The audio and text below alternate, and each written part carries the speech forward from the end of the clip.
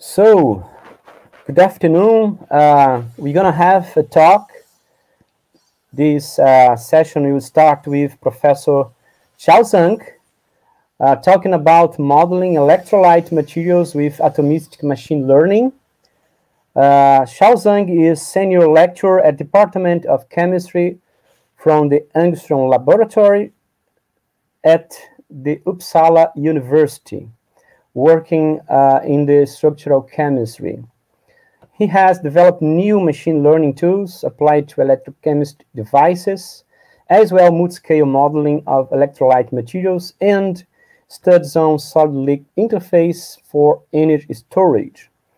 Professor Chao Zang has more than 700 citations and age index of 16, 23 published papers.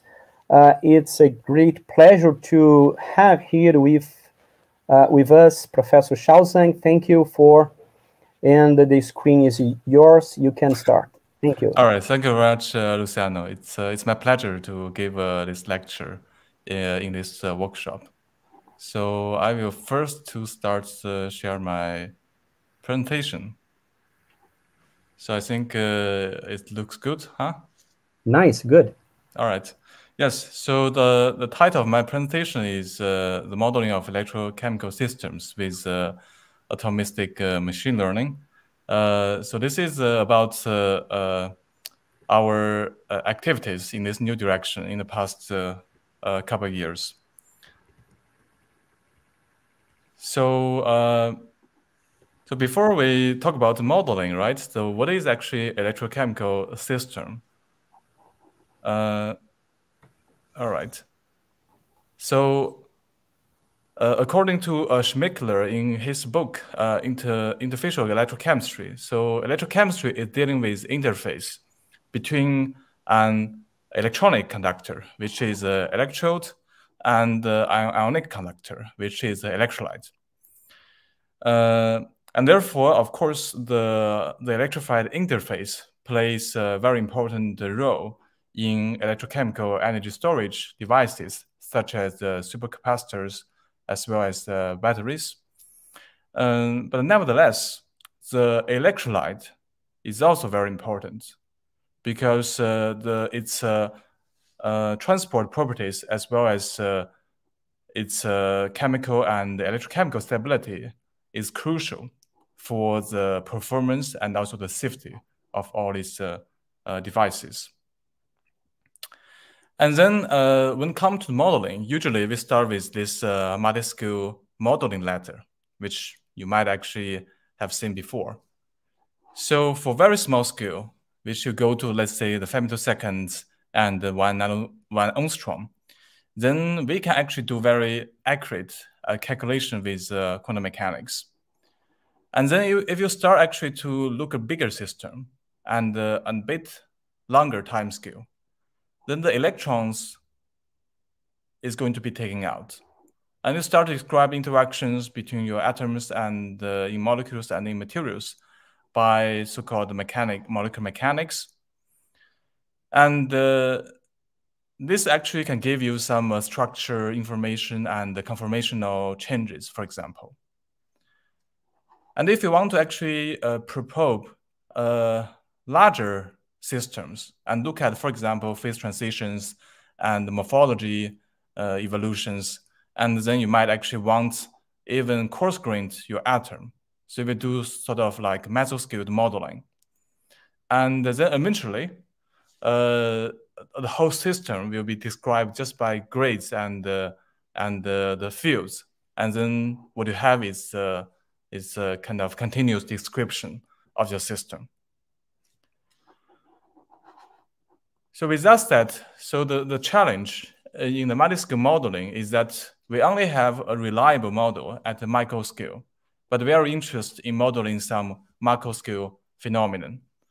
And also we know that we can do very accurate calculation for very small system, but if you want to do larger system, it's simply too expensive, right, for practical uses. Therefore, the idea is that can we actually develop model or algorithm which can effectively capture the larger scale, but only using the input from the macroscopic models. So there are basically two fashions at this moment. So one is called the concurrent model. So here is an enzyme with a catalytic pocket. So you have some reactions which happen in this pocket, and which means you have to treat this small area with quantum mechanic calculation. And then the rest of the enzyme can be described by, for example, molecular mechanics with point charge. And so this is sort of QM and MM methods is the leading model in this concurrent multiscale modeling. And because of that, the inventors of these methods were given the Nobel Prize in chemistry back to 2013.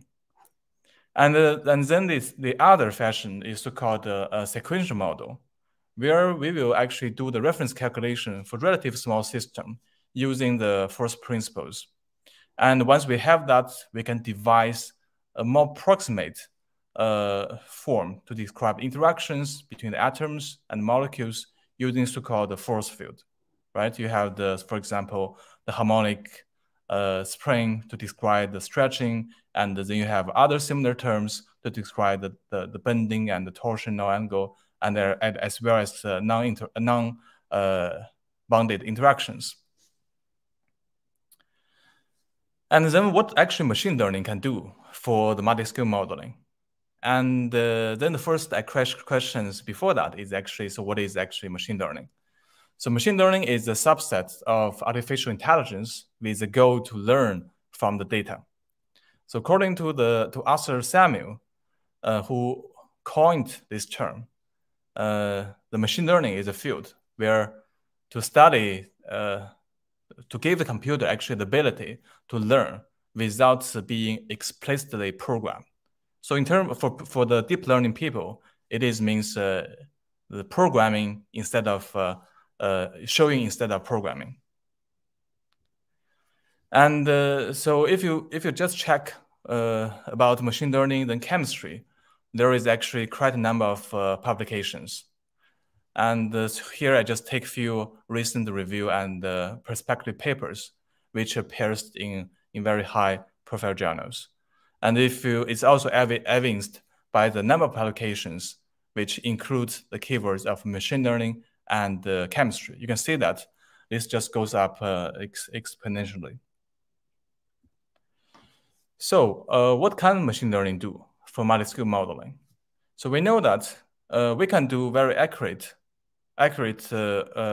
first principle calculation, but it's very expensive on the other hand. And we can also do force field based calculation, which we can handle larger system, but however, the accuracy is not so good, and mostly we cannot do any reactions. So therefore, what machine learning try to offer is a kind of a sweet spot between the first principle and force field based calculations. And specifically, we know that if you're interested in, let's say, modeling biological system, you can use like Amber, Charms, and Gromos force field. And they are quite good actually to handle like polymeric materials. And then if you want to do reactions, then for the solid state materials, you can use so-called the Tersov, the embedded atom model, or REACS, which can actually give you the phase transitions and for example, the ion migrations in the solid systems. However, this sort of reactive force field is devised specifically for a particular system. Therefore, it might not be so transferable, right, for another system. And also, the accuracy could be also an issue. And in fact, if you look at people who are working with the small, like say, water clusters, they can make very accurate potential any surface. And therefore, I think what a machine learning potential try to offer is sort of intersection between these three desired features. So the transferabilities, the accuracy, as well as reactivities. So to make it more concrete, I will give an example which from our work. So that is about the aqueous alkaline electrolyte. So this is this aqueous alkaline electrolyte, such as lithium hydroxide, potassium hydroxide, and sodium hydroxide. So they are used for the nickel cadmium batteries. So this is sort of old-fashioned battery, not very environmental friendly, but it is very stable. So it's still actually produced and used for example, in the car starters. And so the story is that in Uppsala, so the University Innovation Office, they organized the event, which is called the AIM Day. So I was in this AIM Day back to 2017. So I was sitting in the room where there is the engineers from the Saft, which is a battery company. So they produce these nickel cadmium batteries. So they come to the university and try to bring some questions, which they thought the university researcher might actually have a solution. So the question they ask is, can you actually measure or simulate the ionic conductivities for this kind of aqueous electrolyte? Because this is a sort of very established batteries. The only thing they can optimize is actually the ionic conductivity. So I was sitting with my Swedish colleague, and they were experimentalists. So they said, well, yeah, sure, we can measure the ionic conductivity. So I was the only theoretician actually in the room. So to defend our pride, so I said, of course, we can also simulate the same thing. But what I didn't tell them is that this is actually quite difficult, because the transportation of the OH minus, the hydroxide ions, is actually involved the change of the chemical bonds and the hydrogen bond during the transportation, which means you really have to describe the reactive dynamics in order to capture the ionic conductivity for this system. So let's just look back about what people have done actually about simulating the hydroxide ions. So the first, the DFT-MD, so the density functional theory-based market dynamic simulation, came into the scene in 2002. So you can see the system is just 31 water molecules plus 1 OH minus, and the system was described by the Blip functional, and the simulation was actually the CPMD, the Cabanero market dynamics, for 8 picoseconds. So within that time scale, the authors were able to look at the structure and the thermodynamics of such a system. So, but this is like 20 years ago, right? And it's still quite impressive back then. And then if you look at more recent literature, so here is one. So this group of authors, they were able actually to use CPMD simulation to study 63 water molecules plus 1 OH minus, right?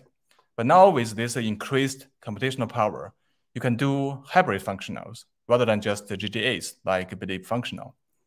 And so you can do 45 picoseconds, which allows you to look at the dynamics and the diffusion.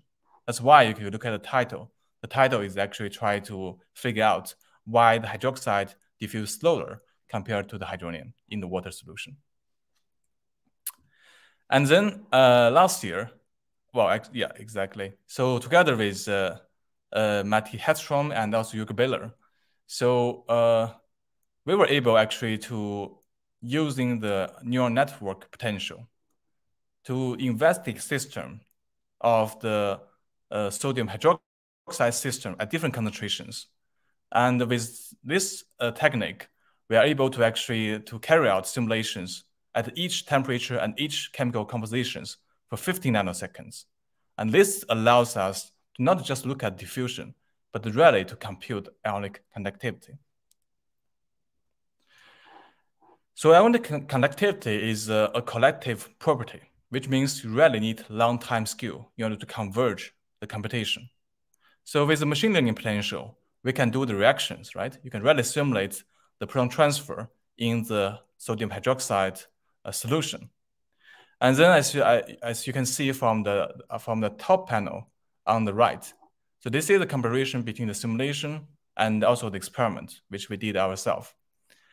And this is really actually come out nicely because the simulation involved no input, right, from the experiment. You can see that we were able to capture both the concentration as well as the temperature dependence using the simulation without actually any input from the experiment. And one of the surprise actually from the simulation is that you know that there are actually two types of conductivities. So one is called the Nernst-Einstein, right? Which is a conversion between the diffusion to the conductivity. And the other one is called the Green-Cooper conductivity, which includes the ion-ion correlations. And one of the surprise we find actually from this simulation is that these two conductivity are actually quite close to each other. Because usually if you come to talk to your experiment colleagues, work with the electrolyte, they will say that if you're increasing the ion concentration, there will be ion pairings, there will be ion clusters, but which means there should be a difference between the Nernst-Einstein and the Green-Cooper conductivity. But this is not what we see in the simulation. And of course, this really triggers us to figure out why. And but this is not what I'm going to tell you actually for this talk.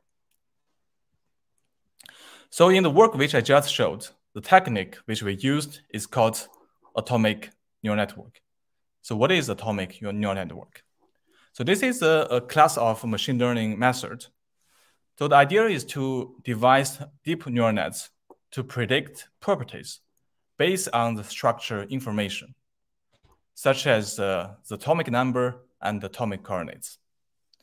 So the ANNs has been very successful in predicting physicochemical properties, such as electrochemical stability window, as well as to approximate the potential energy surface as examples which I just showed. And then there are actually a few requirements in order to actually make a good ANNs. So the first one is that you need to make sure that your atomic neural network is translational, rotational, and permutational invariant with respect to the inputs. And we'll come to that in a moment. And suppose that you can actually satisfy these symmetry requirements. Then you also need to make sure that your description, right, of the local chemical environment is unique. So what does it mean? So if you look at these two tetrahedrals, which show on the left, so these two tetrahedrals have exactly the same bond distance, right? But these actually are two different tetrahedrals. And what does it mean? It means if you use the bond distance as the descriptor in your machine learning model, you are not able to differentiate these two configurations. In other words, your descriptor is not unique. So this is something which one has to be taken into account when you actually make a good descriptors. And then suppose that you have a good descriptor which is satisfy the symmetry requirement and also unique, then you will also want that your machine learning model is scalable, which means if you make, for example, a model to describe water cluster, then you would like this also work for the bulk water, right? When you're actually increasing the number of water molecules. And this is not necessarily the case, depends on how you actually devise your model. And then suppose that your model is actually scalable, then you would also like to have the dynamics, right, in the simulation, which means your machine learning model should also be differentiable, right, to, for example, the nuclear coordinates. And in the end, you would like also to have that your machine learning model to be generalizable, which means it's not just one machine learning model for one kind of elements. You would like to able to the model to able to describe actually for different elements. So now let's take a step back to look at what actually is the development of ANNs.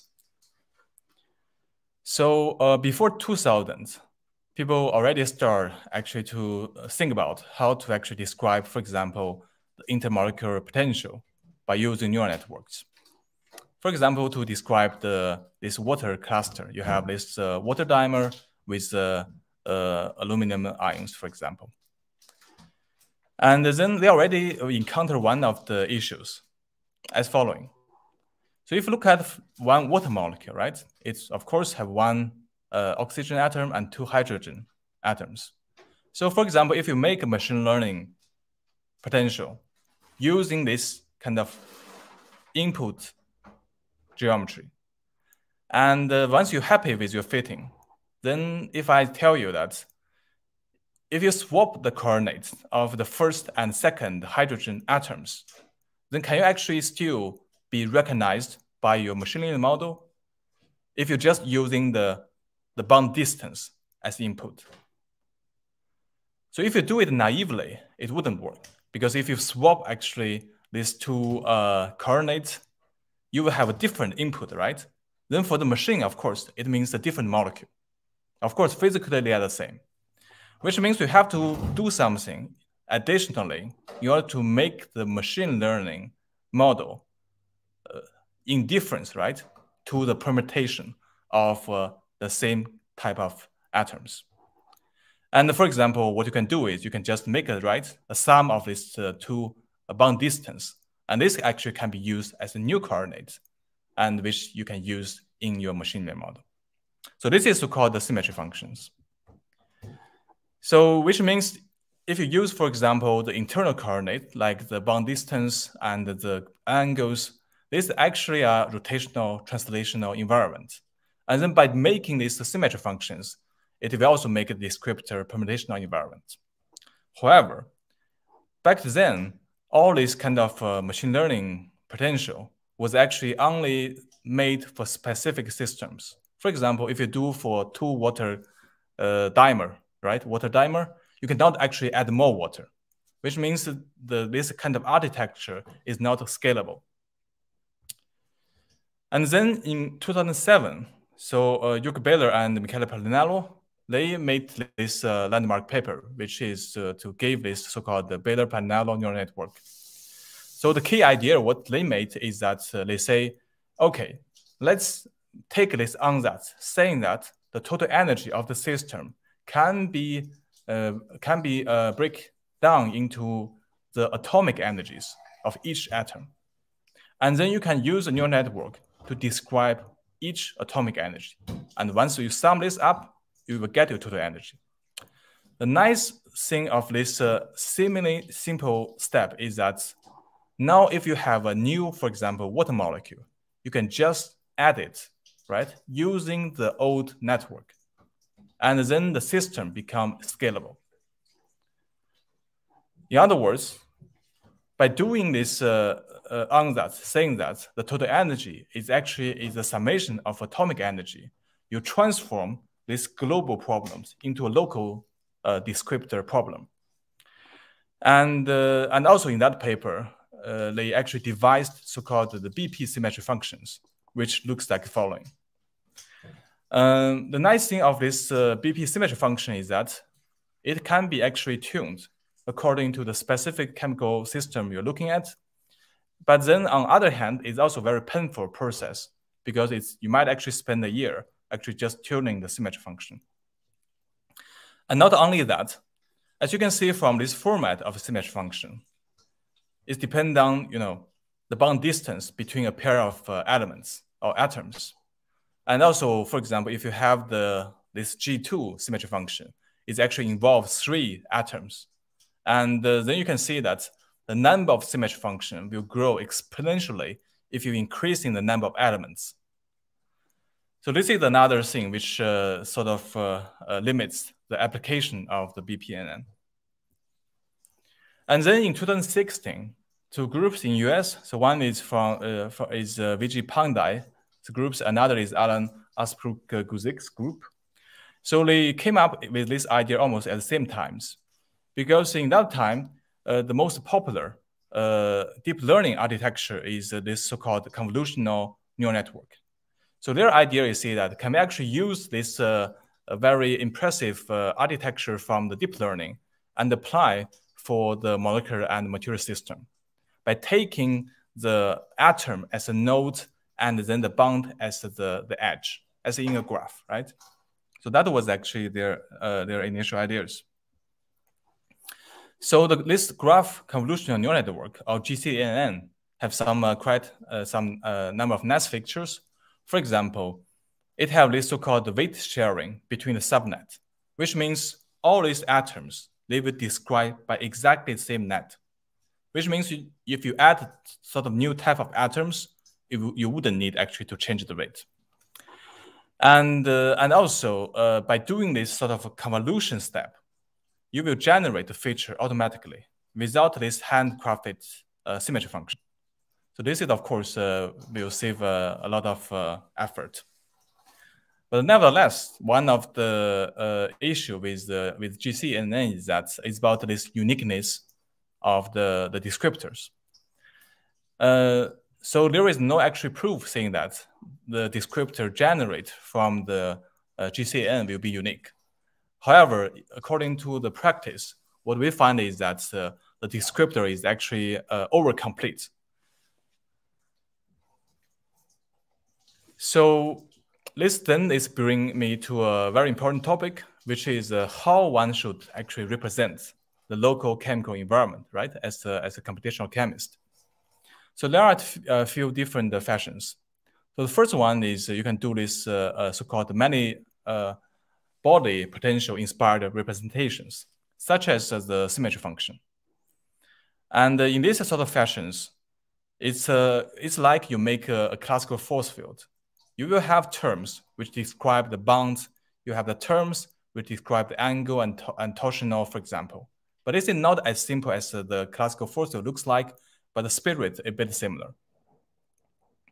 And then the second fashion is to make a descriptor based on atomic density. And the nice thing of atomic density is very sensitive to the change of a local environment. But then the issue is that atomic density is not really translational or rotational environment. So you have to take this step to make it symmetralized. If you do that, you will get something like a smooth overlap of atomic position, the SOAP descriptor, and also like atomic cluster expansion, as well as a tensor product of the two-body descriptors.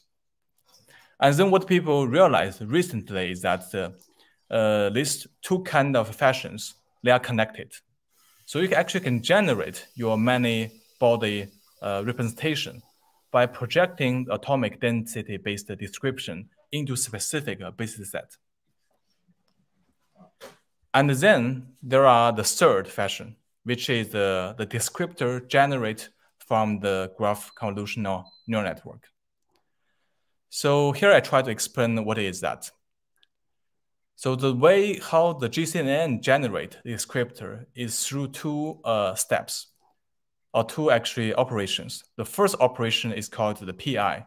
It's called the pairwise interaction. And the second is called IP. This is called interaction pooling. So let me try to explain. So if you look at this scheme, you will get your input, right? Which is atomic coordinate and the atomic number. And then you will pass in some neural network layers. And this neural network layers operation is actually to generate this pairwise interaction. So the input is you have a feature vector for each atom.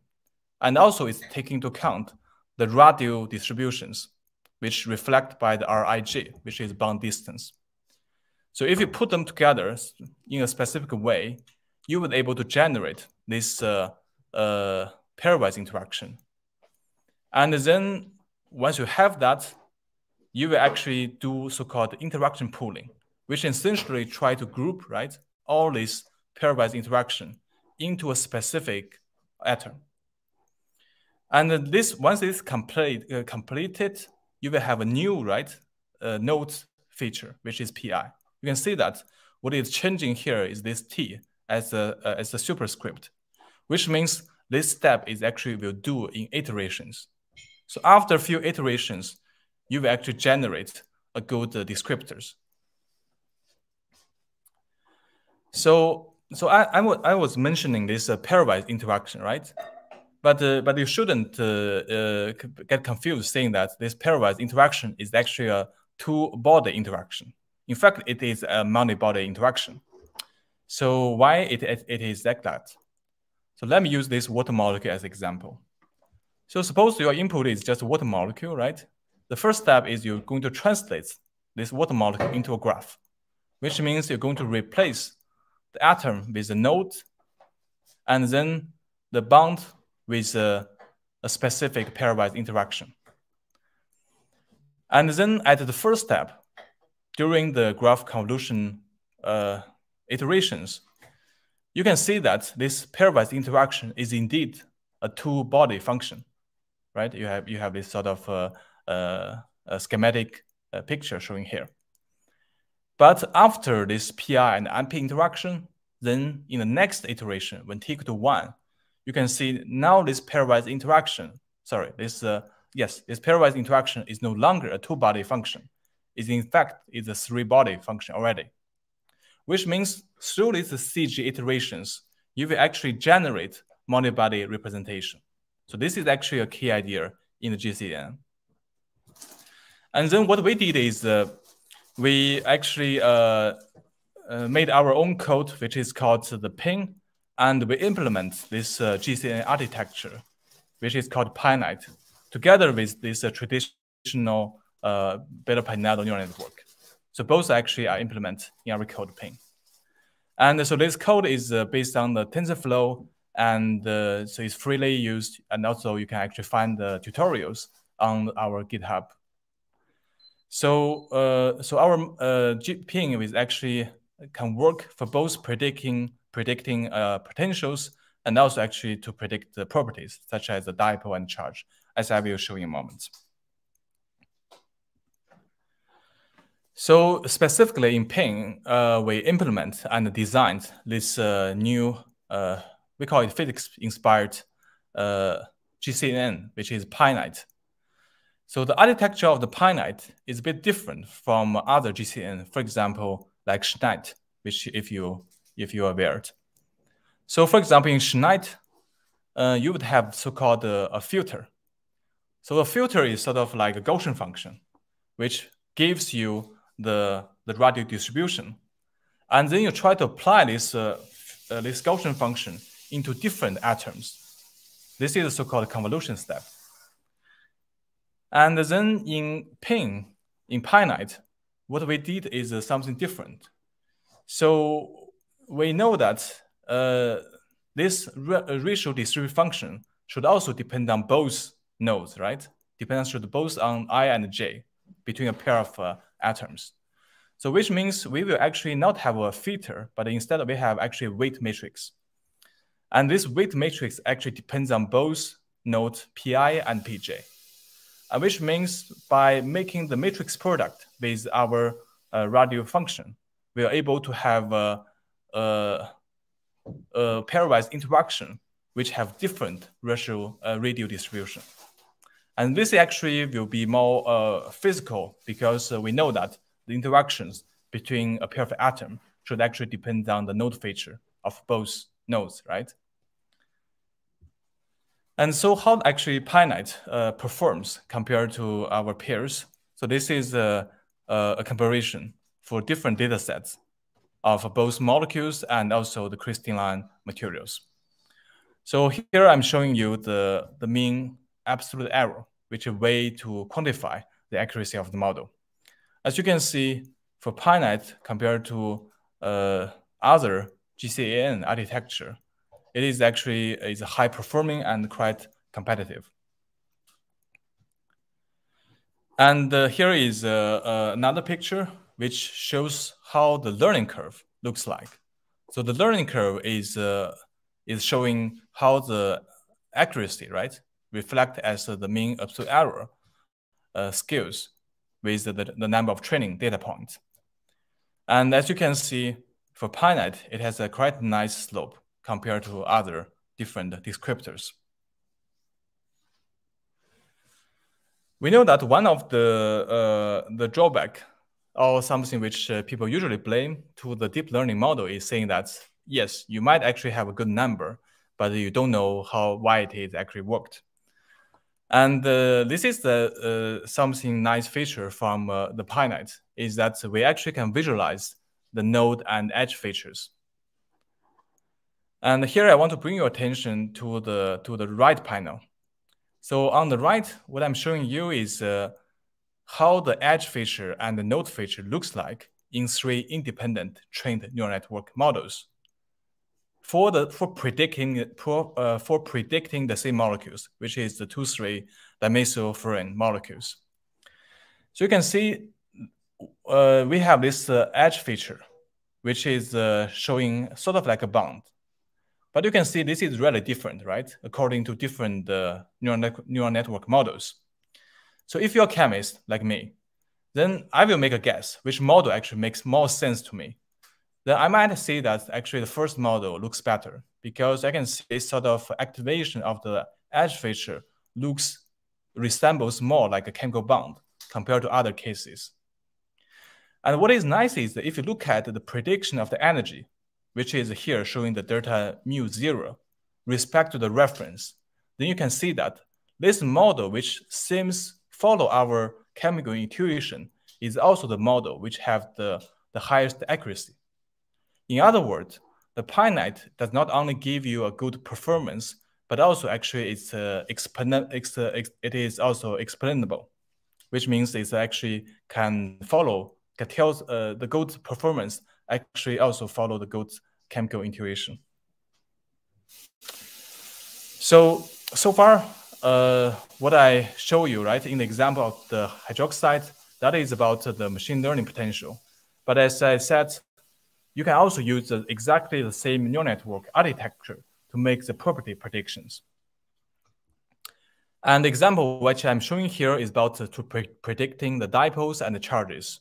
We know that the charge is actually important because it's reflection of the chemical reactivities and also a proxy for the oxidation states, for example. And also, if you're interested in electrolyte, we may actually converting the diffusion coefficient to the conductivity. We would also need to know actually what would be the atomic charge. And so what we did is we take this QM9 dataset, which is a small organic molecule dataset, and try to see what can we do with the finite for predicting dipole and charge. So here I'm showing two kind of atomic dipole models you can make for predicting this, predicting the dipole moment of QM9 dataset. So the first one is called atomic dipole. So you can see the atomic dipole model is that you just treat your molecular dipole moment as a summation of atomic dipole. This is exactly as what you do with the energy, right? Because you know that in the energy, we just do say that the total energy is a summation of atomic energy. So if you just do this brute forcefully, this could be what you try. And then the second one is more physical. We know that the dipole is the so-called Coulomb meter, right? So it's actually the charge times the coordinates. And this is sort of a physics-inspired model. And you will have this Qi as a latent variable. And then you try to predict is actually the isolated dipole moment. So if you compare these two fashions using the finite, you will see that this physics-inspired dipole model is actually more accurate compared to this atomic dipole. Which means if you're able to bring this physics into a machine learning model, you actually can improve the accuracy of the prediction. And then what about this latent variable is our charge. The charge was actually never used to fit in any quantity, right? It just sort of come out as latent variable. And now what I'm showing you is that if I just plot the correlation between the predicted partial charge versus this is CM5 model. So this is a charge model 5, a kind of a charge model from the Chulas group. You can see that they actually have a very nice correlation, which is surprising because we didn't actually fit any charge, right, to any reference charge. What we fit is actually the dipole moment. In other words, the machine learning model actually learned a bit of physics, right, in the process, and which is not just actually give you a good number. So the example which I just showed is that we try to predict the dipole moments of isolated molecules, right, using the charge as latent variable. Because we know that atomic charge is not unobservable, right? You can have different way to analyze your charge. However, the dipole moment of isolated molecule is actually an experimental observable. So similarly, if you do the prediction for the condensed phase system, then what is actually can be measured in experiment is the supercell polarization. And what it is not able to measure is actually the molecular dipole moments. So because we are encouraged by what we show for isolated molecules, then we also actually apply the technique to look at how the molecular dipole moment looks like for the condensed phase system. So why we're interested on the molecular dipole moments? Because this is actually long-lasting questions. So for example, in the liquid water, people were quite interested about to know what is actually the molecular dipole moments. So one of the milestone paper came from the Silvestelli and Patinello. So what they did in 1999 is actually they first actually run a CPMD calculation for the liquid water, and then after that they used this so-called localized Wagner center to get actually the molecular dipole moments. So what is actually the maximum localized Wagner center?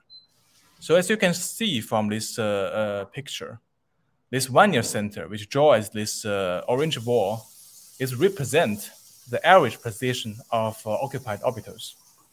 We know that for water, you have this Wagner center, which in the between of the O and the hydrogen and the oxygen atom. So that is the pair of electron. And also you have the other two Wagner center, which reflect the lone pairs of the water molecule. And then the nice thing of the maximum localized Wagner center is that the sum of the molecular dipole moments from this transformation actually gives you the correct supercell polarization. In other words, you can look into the distribution of individual water from the liquid water simulation and to see how the distribution looks like. And then what Silvestelli and Patinello, what they found is that in the liquid water, the dipole moment of water molecule is about 3 dBi, which is much larger, right, compared to the gas phase reference number, which is 1.86 dBi. And the reason, of course, is due to the charge transfer and the mutual polarizations between the water molecule in the condensed phase. And once you have this value, then what you can do is you actually can plug into so-called Cook formula. And if you know so-called the Cook G factor, then you actually can predict the direct constants of your liquids. So that's why, despite the fact that the molecular dipole moment is not really an observable, it's actually used for quantity, as similar as the atomic charge in many theoretical works. And then there is one thing which is hidden, is that in a way to generate the Wagner centers, you use a specific localization scheme, which is so-called the Boyd's localization, which try to minimize the spatial extent of your orbitals. But this is not a unique choice.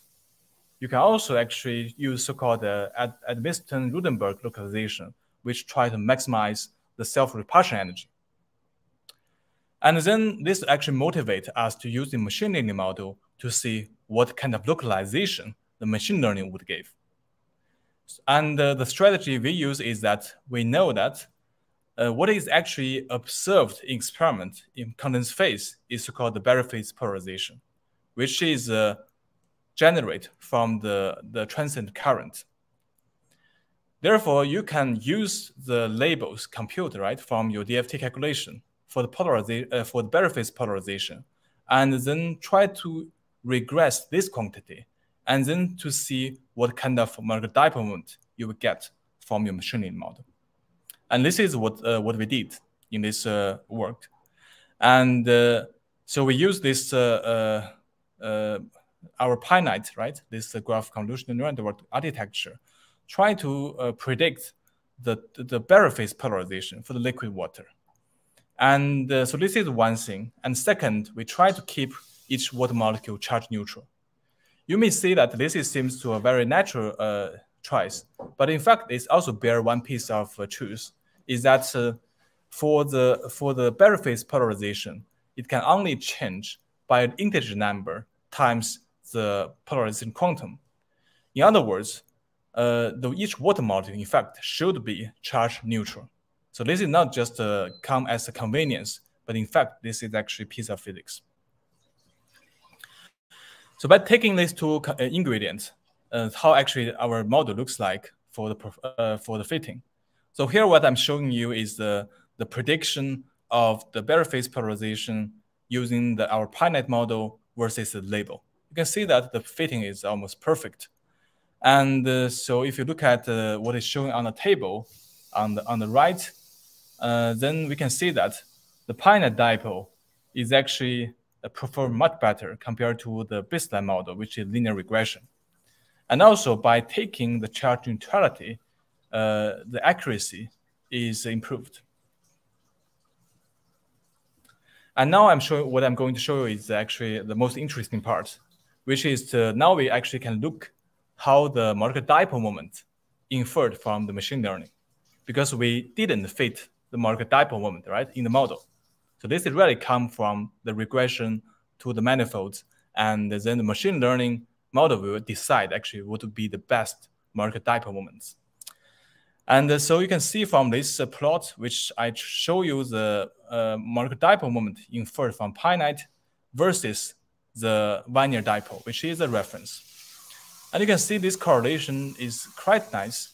And you don't just get the average value correct, but also the distribution almost the same. And then the next question is this good correlation, which we find is a coincidence? And in order to answer this question, what we did is we also made another model, which based on the vibrational principle. So in this model, we actually applied two Lagrange multipliers for both the bare phase polarization and also for the charge neutrality. Since now these two physical constraints comes together with Lagrange multipliers, which means they will be satisfied exactly.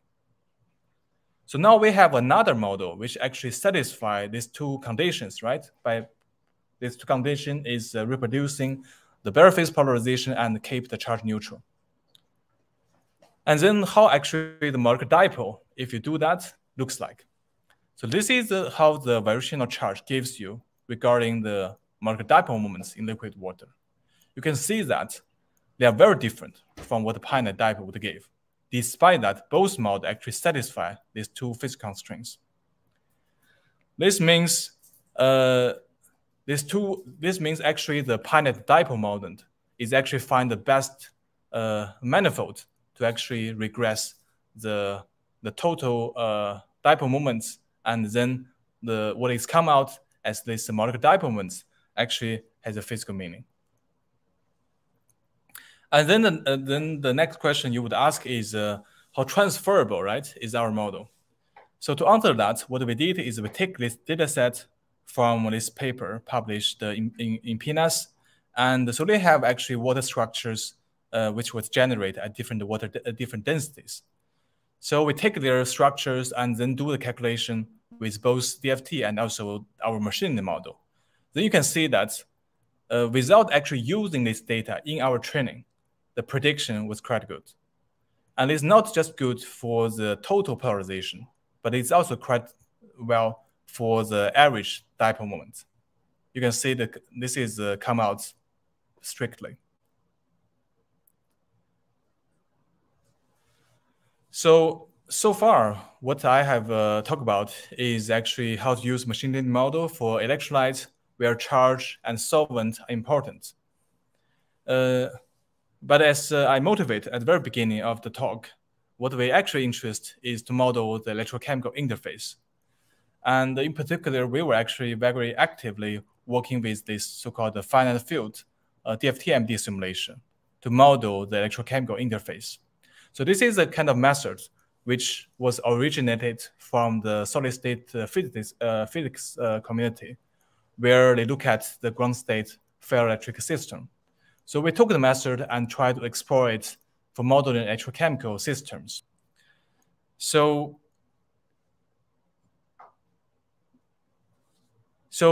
then the question is, we can do this modeling with finite field, the DFT-MD, but can we actually do it with the machine learning potential? And this is exactly what we are working on. So what we're working on is we try to actually find a scheme which is able to handle the coupling of electric field to the machine learning potential. By doing that, we were able actually to model the electrochemical interface. So with that said, I hope that I convinced you that the development of the atomic neural network is a promising and active field, where it has a potential to revolutionize the materials modeling. And so far, all the descriptors we use is local, which means we need to actually take into account of long range and the charge transfer, as well as the coupling to the external field in order to model the electrochemical systems. So many of the things which I talk about today is actually written in this mini review, which we published this year on the battery and the supercapacitors. So before I close, I want to insert one piece of advertisement. So together with my co-organizers, so we are organizing a second flagship workshop next year in Italy. So if you're interested to know what about the recent advances in machine learning accelerate market dynamics, then you are welcome to register. So we will do the workshop in a hybrid format, which means even you cannot travel, you are still welcome to register. So with that said, I thank you very much for your listening. Thank you, Professor Chao Zang, for this nice talk. I can wait here a little bit for questions to Chao Zang. Let's see. When people are interacting with us, I can formulate a question to you because I have one to start. Okay. So, right. Okay. Are you hearing me okay? That's good? Yes, yes, I can hear you. Yes, let's do that. Yeah, so Chao Zang, I'd like to know a comment from you. If you have tested or simulated by machine learning the water anomalies, you know? Yes, you mean like the maximum density at yeah, exactly. At 4 degree, right? Yeah. Yeah. For example, did you? Yes. Have you studied this kind of a problem from the water simulation? Yes, I mean we didn't, but this actually has been done with by others. So this was actually one of the sort of first applications of machine learning potential. So this work from Jorge Beller's group, they look at actually these anomalies, and so what they did is that they try to generate the data set at different densities, and then try to make a good machine learning potential, which can predict the whole phase diagram of liquid water. And yeah, nice. Then they actually can use different functionals, right? And also to see what's the impact of DFT functional on the prediction of the phase diagram of water. And they actually can see there is to be a density maximum around the nice, 4 degrees. Okay, good. So let me see here if we have another question from the YouTube link. Please, dear participants, you can interact with us. I have here some comments. Okay, I believe I can formulate another question to you because we have a little bit more time to do that. So, Chao Zang, another question I have is about the training process. Okay, if I don't know if you remember, but in the page 31, you mentioned yes. the training process, and you mentioned that you used the QM9 dataset yes, for training. It, yes. Yeah, exactly. So yeah, you can. how is the how transferable is this training process? For example, if you train your algorithm to this data set, okay, Right. containing, I could see carbon, hydrogen, and also, I guess, oxygen atoms. Yes. So basically, we have their organic compounds. Yeah.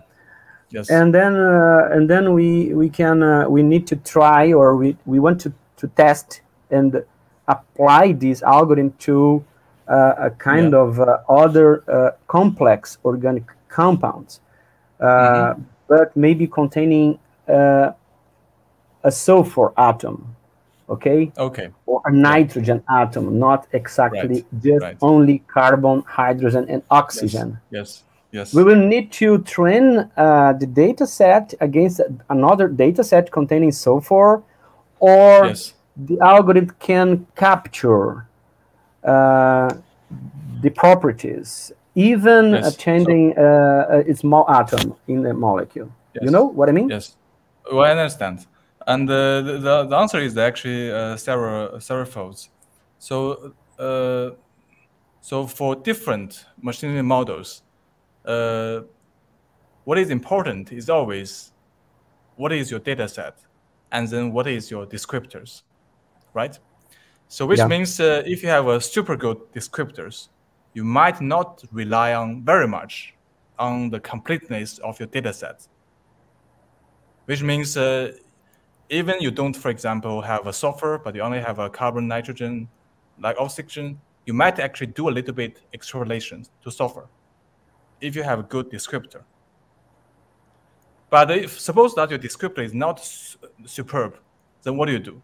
Then you need to actually enlarge your data set, right? Which means you try to cover the configurations or the molecules which contain the sulfur. Which means you actually show your machine learning model with more data, and then it, of course, will learn it. Yeah. So this is the two aspects. It's a sort of like, the two sides of the same coin. And then there are actually a third aspect of this is that if you do with neural network, like deep learnings, and then you also face the issue that your final performance actually depends on your training algorithm. And we just have a recent paper which published, and which actually show that if you take established data sets and then you use different training algorithms, then your final potential would actually have different performance in real applications. So they all look the same when you actually do the validations, but they will behave differently when you actually apply them in real cases. So this is actually a three aspect. Yeah, I think one should be care about. Yeah. Thank you. I have a last one here, a comment from Jerry Bubelan. Please suggest some elementary text to learn machine learning for chemistry graduates. Can you give us suggestions for textbook, I guess? Yes. So so right now, I don't think there will be actually textbook written for, let's say, machine learning chemistry. I think this is actually a very good suggestion. So we might actually think about like my colleagues and actually write maybe such a book. Nice. And yes, but nevertheless, as I said, there are actually a number of good review papers, which is because this is a very active field. So there are actually good review and perspective papers. And so actually, I can probably leave some good like that in the chat, which you actually can check out later. Yeah. Yeah, nice. Maybe I can complement your answer, sharing the book written by Professor Vijay Pant. If you, Jerry Frederick, could notice, Professor Chao Zang shared in his presentation, a work published by Professor Vijay Pant.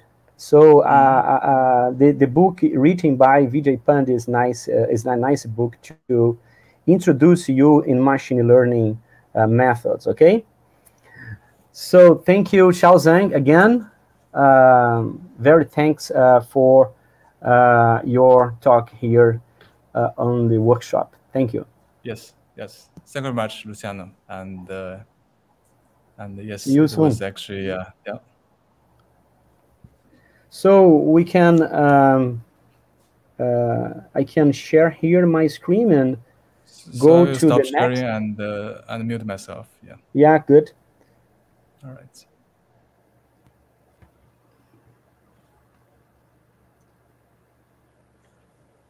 So we're gonna have now a talk about materials by design toward a sustainable world, coupling multi-scale simulations, virtual reality, and machine learning, given by Professor Caetano Miranda. I'd like to thank Professor Caetano Miranda to accept our invitation. And Professor Caetano Miranda is from the Department of Material Physics and Mechanics at the University of São Paulo. He was also assistant professor at Kyoto University between 2007-2009, and also he's working on multi-scale simulations, virtual reality, and machine learning topics. He has more than 2,000 citations, the age index of 23, and published papers of 68. It's a great pleasure to have you here with us, Professor Caetano Miranda. Please, the screen is yours. Thank you. Thank you so much. Thanks so much, Luciano. Let me try to share my screen here and see if it does work.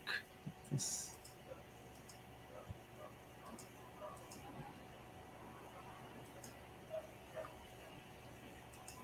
everything okay? Okay. Thank you. Thanks so much for your kind introduction. First of all, I hope that is everyone well. And I'd like to thank also the organizers for this incredible opportunity to attend and also contribute to the workshop on the computational chemistry and share some of the work that we are doing in the Physics Institute of the University of São Paulo.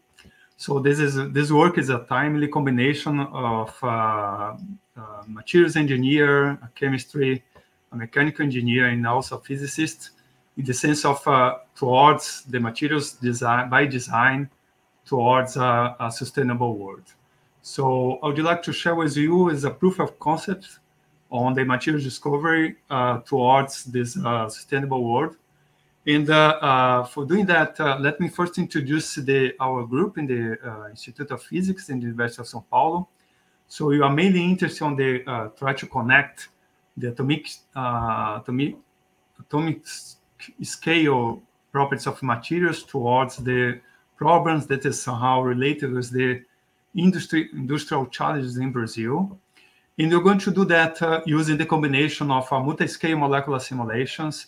And as I mentioned in the title, you'll try to also include it, something that is very close to what Professor Zang had just mentioned regarding to the machine learning methods and also the virtual reality in order to be able to make the design of materials using the combination of both. So, and you're going first, I choose two examples for you to share with you. The first one is related to the advanced alloys, I mean, the design of alloys for biomedical and aerospace applications, because you are under extreme conditions. At the same time, you need to take care about several of the problems that you may have it to use those materials. The second one is related to CO2 capture, sequestration, and use.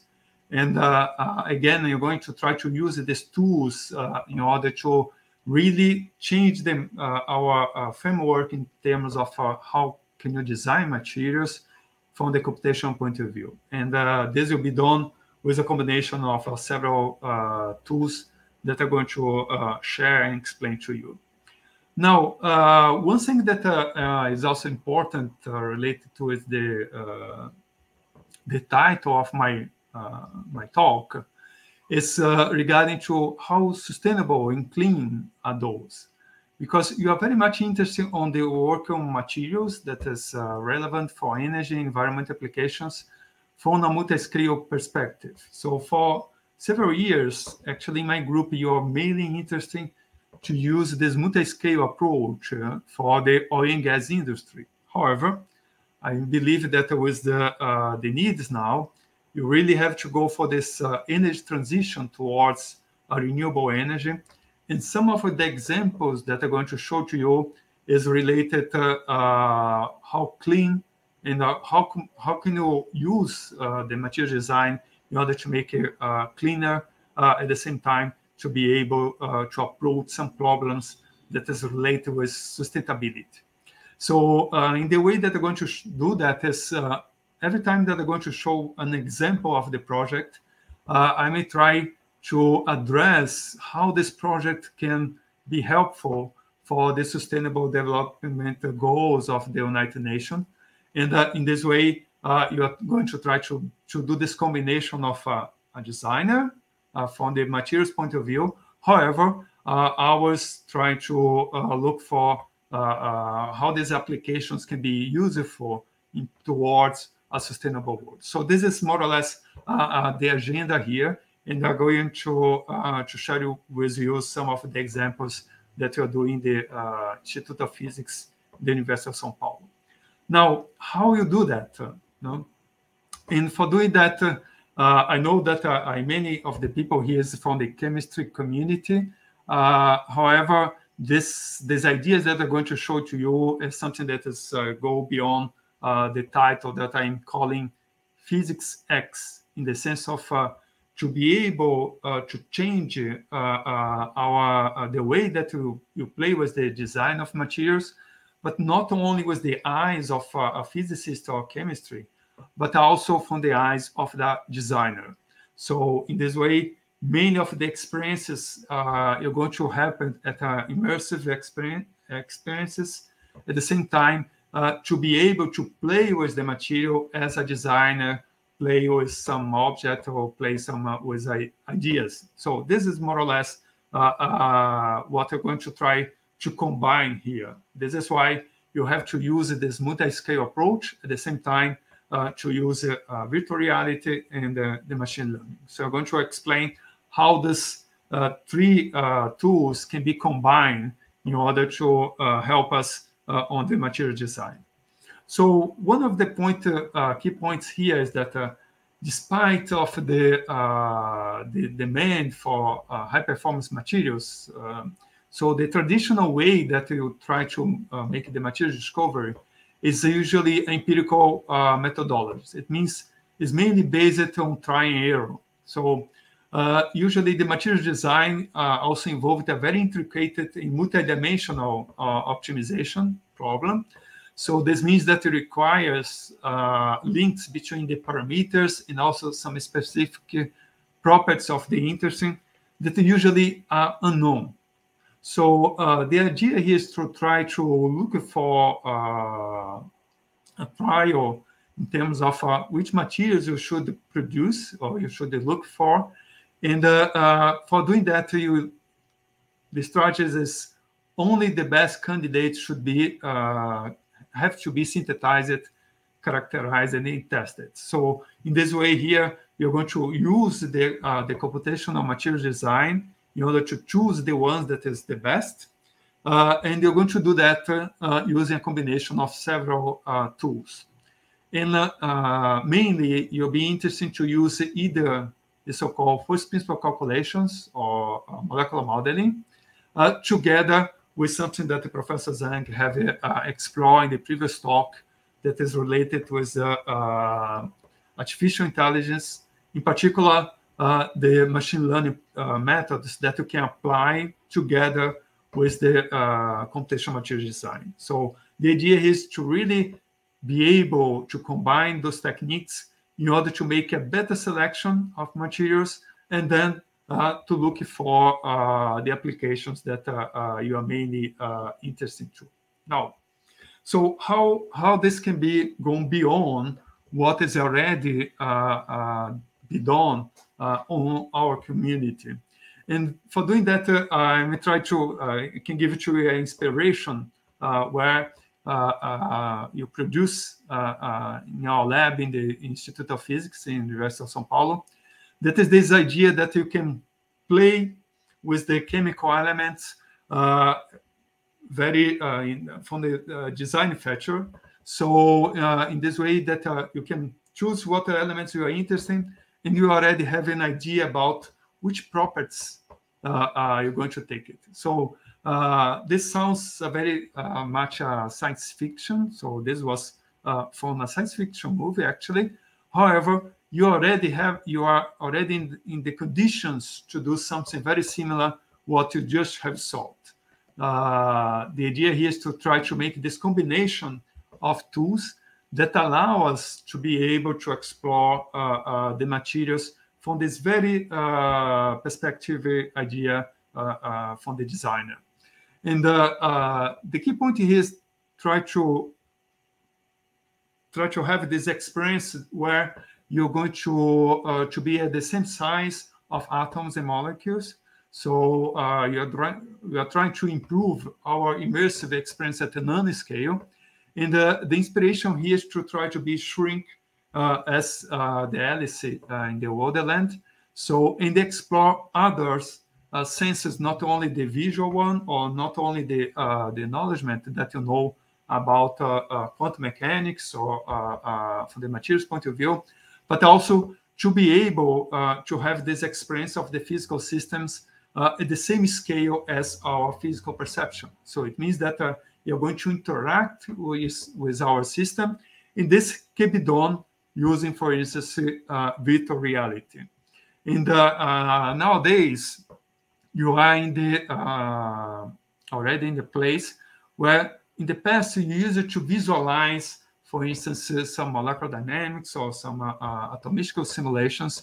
Now you already are able to be within the system that you are interested in, and together with a machine learning process and also the multiscale approach, you are able now to interact with the system. So the idea here is to really to have an intuition about the system that you are interested in, and also to be able to choose or change or modify your system during on the fly. I mean, during your experience, immersive experience, and learn about this experience. So it means that you're really going for towards designer view of the material design than really from the physics or the chemistry point of view.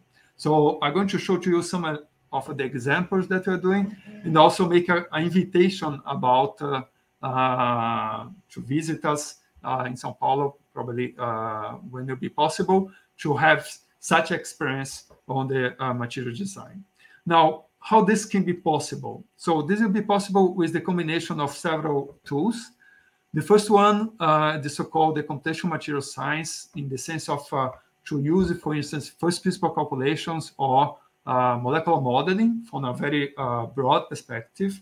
But at the same time, you have to be able to interact with our system in such a way that you're going to look for the material design using virtual reality. To be able to do such a thing, you're going to use the combination of other two methodologies. The first one has been already shown in the previous talk by Professor Zang. So the idea is to use the data analytics, mainly machine learning methods, in order to be able to capture either the electronic structure or also the atomic interactions between atoms and molecules, and in this way accelerate the process of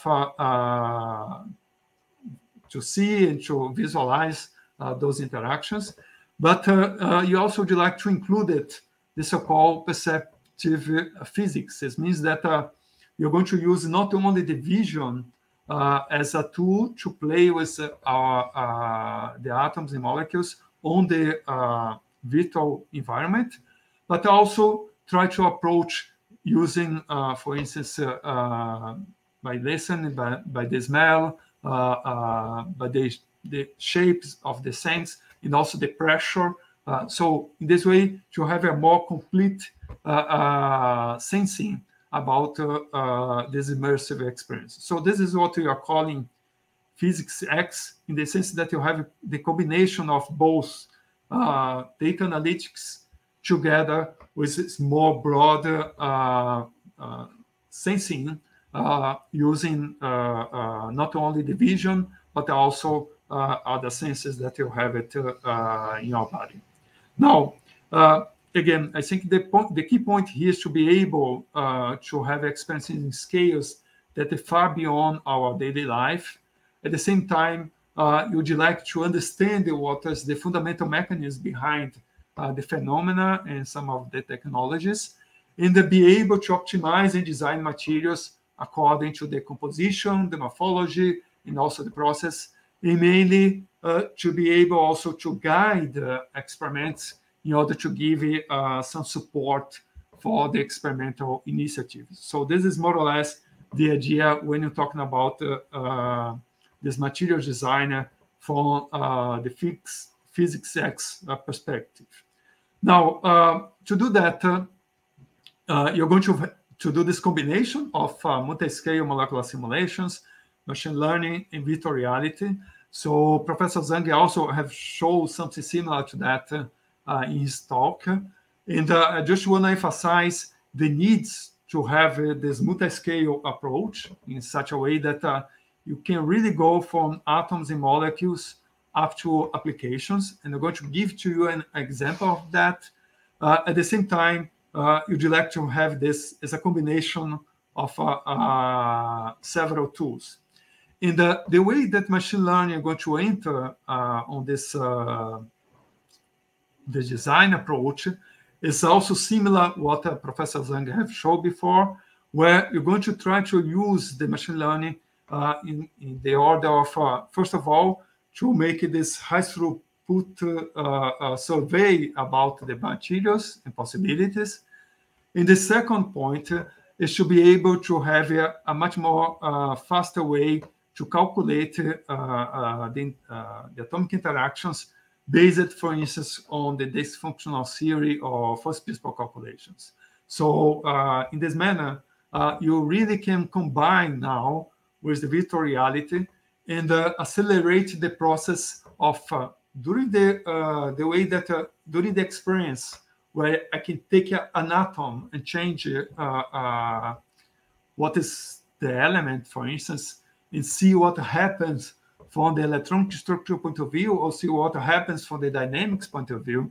This brings to us the intuition about what is going on, and you can really plug and play and try to check and think about as a designer, more than really a material scientist, where you're going to look for only for the fundamentals. You can really think about in a broader way how to deal with that. So then we're going to do this combination of both multiscale molecular simulations, the machine learning in order to accelerate the process of calculating the interactions, as well to make the survey of the materials, and the virtual reality in order to play as a designer. Now, let me change for the first example of such experience. And this, it has to do with the problem of to be able to for looking for materials, in particular for biomedical applications. And here I'm going to make the combination between machine learning and also the multi-scale approach, where you can go from first principle calculations up to the finite elements. So we really can go the full circle here in the terms of the design of the materials. Now, so this example will be really a journey of the combination of several multi-scale and the multi-physics methodologies in order to discover new materials. Would you like to check the stability of these materials, at the same time to characterize and test them on real operational conditions, so fully from the computation point of view? Now, first, you're going to see that you're going to use the machine learning in order to predict some of the elastic properties based only on the composition. Then you're going to validate the thermodynamic property of those materials that does not exist yet in nature, and select some of the materials based on the first principle calculations. And finally, see for practical applications using the finite elements. Now, you are interested to study this structure in biomaterials in bioimplants. So this is a very challenging problem because you have to combine the metallic implants with bonds, which usually is a very complex pore structure. At the same time, you have conditions that on your external part of the bone, usually you have a high elastic modulus, and in the soft part, the interior of the bones, you have a low modulus that is a live. Usually, is the live part. You have fluids also transport on that.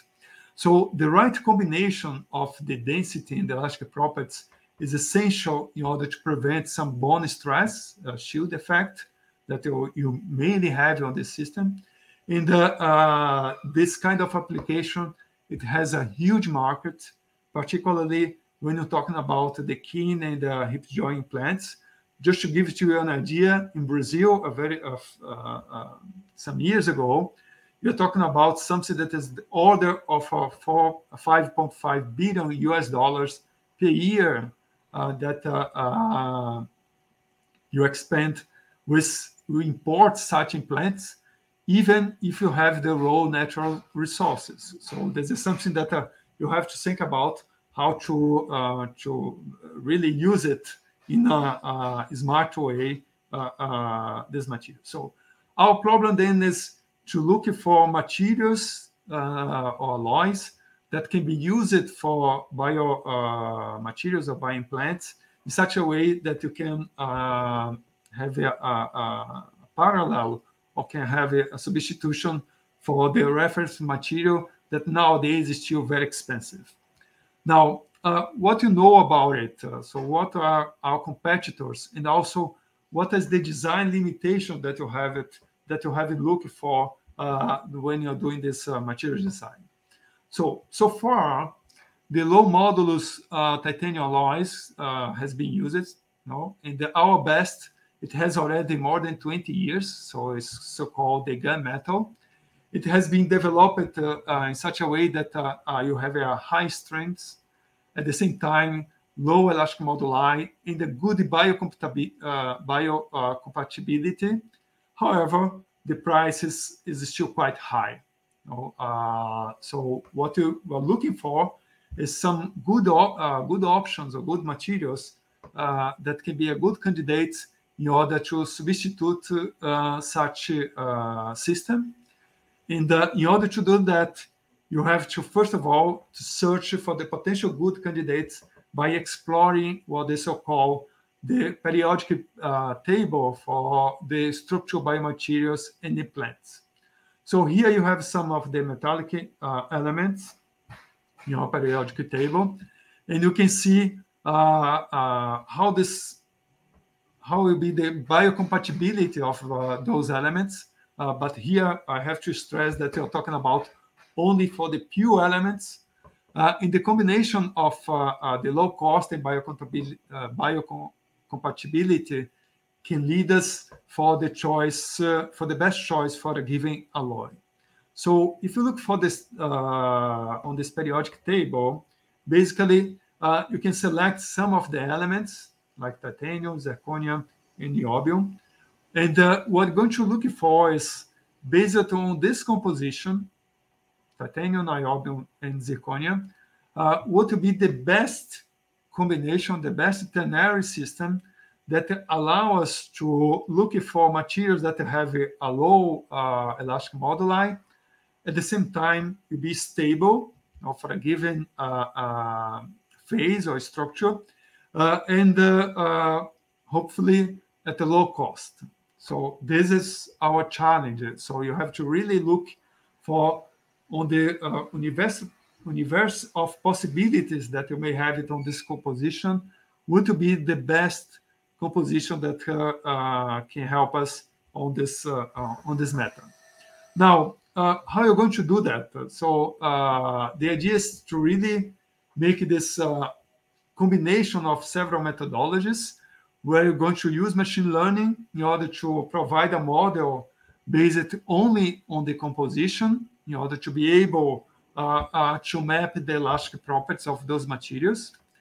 Then once that you have this mapping, you're going to look for what will be the best options in terms of the composition. For instance, here I have the phase diagram for the respect to the elastic modulus of the Sternary system. So it means that for each point here on this on the Sternary diagram, experimentally you have to synthesize, characterize, and test it.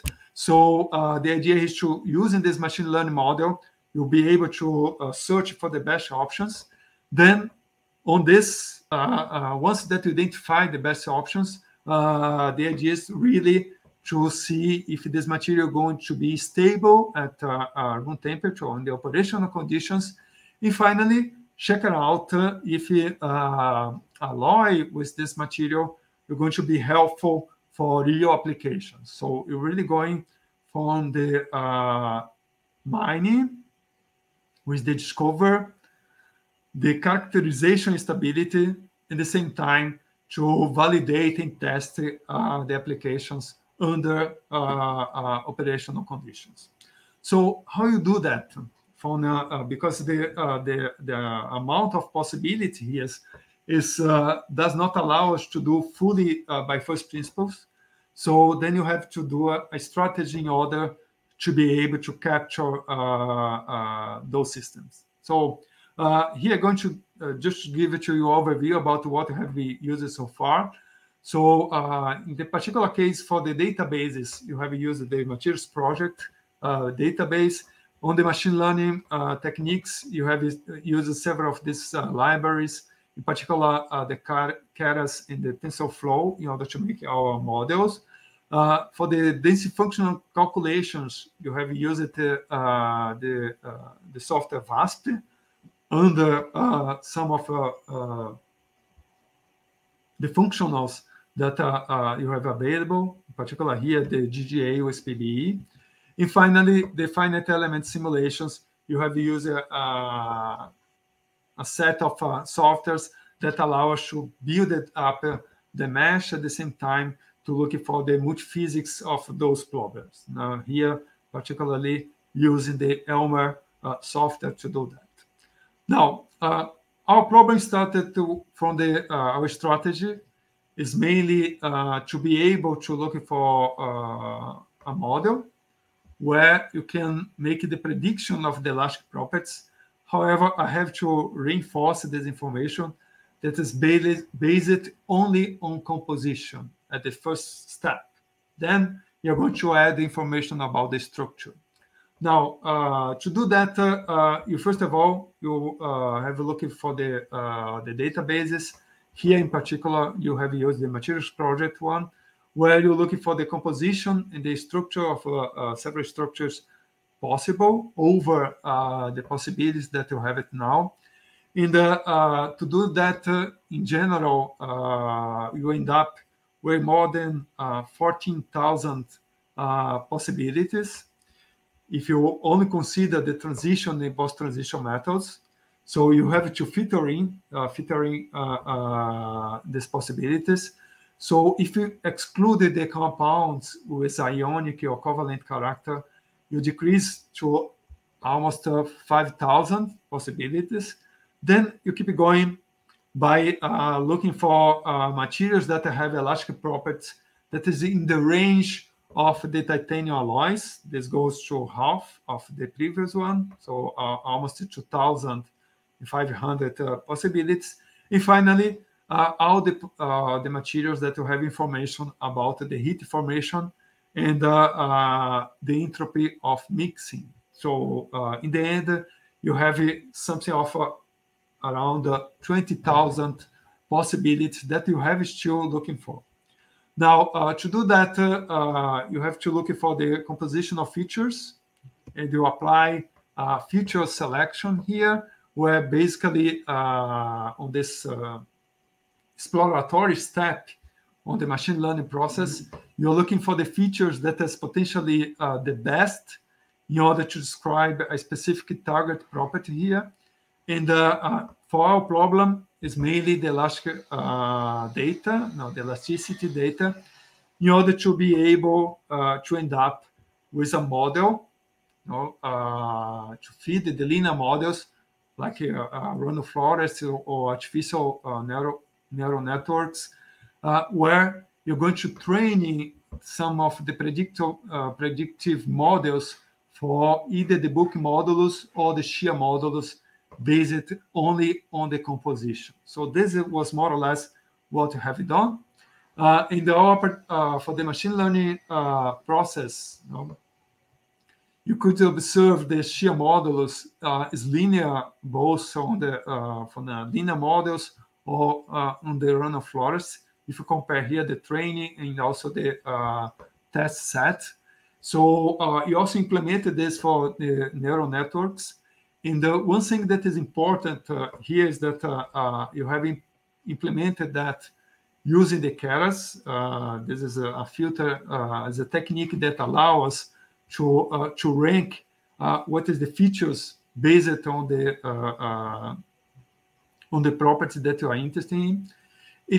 We have been able to identify at least 20 features that for each target that give us our best random forest regressor that I show here, for instance. And with that, you end up with a model where you can predict the shear modulus and also the Poisson ratio, for instance, as our dominant descriptor to describe our alloy, the elastic properties of our alloy system. So in the end, on the machine learning process, you have been able to obtain a model where very quickly you can survey over our possibilities in terms of the composition for these three elements.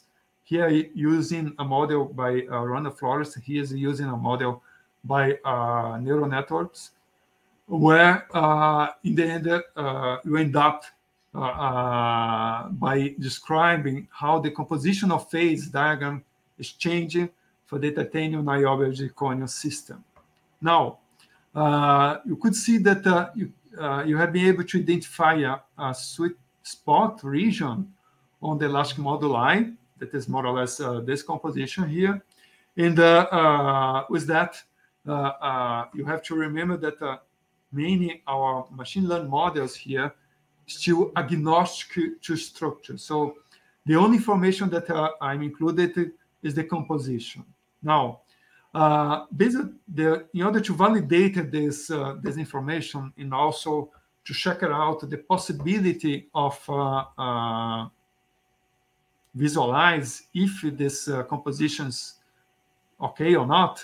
So what you have done is to include it also information about the structure. So to do that, you have used first principle calculation based on this functional theory in order to evaluate the stability of the alloy phases. Here, particularly, you are interested on this kind of a structure, the so-called beta structure, that you have the low moduli, modulus of the system.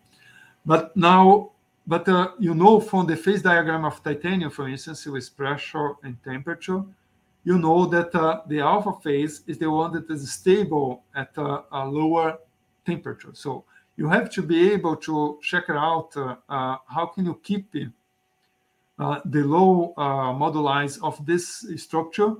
And to do that, you really have to look for the stability, particularly to look for what is going on when you go for temperatures like the so-called beta transits, that you have the transition between those structures.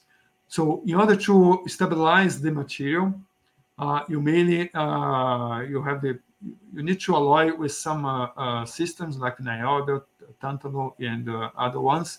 At the same time, you have to avoid that this beta phase transform to the omega. So it's not only the machine learning does not give you all, but it does give it to us a sense of decomposition. Now you have to use the first principle calculations in order to be able to monitor the stability of for a given composition, how is the stability of the structure with respect to the temperature and pressure. So this was more or less what you have done, and you estimated the total energy before and after the relaxations of those systems. At the same time, check it out to monitor if you have a change in the structure and calculate the free energies with respect to the temperature and the pressure. Now, based on that, you are then able to select some candidates. So this is the best compositions with the elastic properties. And what you learn is that if you have some, I didn't show to you, but if you have some amount of niobium that is around 11%, this improves the properties for the elastic properties point of view. And you identify some special focus, some special compositions that I showed to you here. So those compositions has not been synthesized yet. However, by first principle calculations, you have been able to fully characterize from the thermodynamic point of view and also from the structural point of view. At the same time, those compositions come out based on our machine learning model. And if I know the composition using first principle calculations, you have been able to determine all the elastic properties of those systems. And the idea here is, of course, you have to compare with what our machine learning model gives us in comparison with the first principle calculations. However, in this particular case, you can see some differences in some of the compositions. However, you fully capture what you expect, what you're expecting. At the same time, the exercise here is to make a survey about all these possibilities. Now, by doing that, what you end up is that with those compositions, you really have a potential alternative for the standard material that is used in the industry.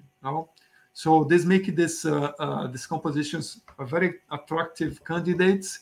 And also, if you take account only the raw material, it's maybe a low-cost composition, and you have a close combination with the binary titanium zirconia system that you have it as a reference. So our problem now is to see if this composition that you have discovered from the combination of machine learning together with first principle calculations can really be useful for real applications.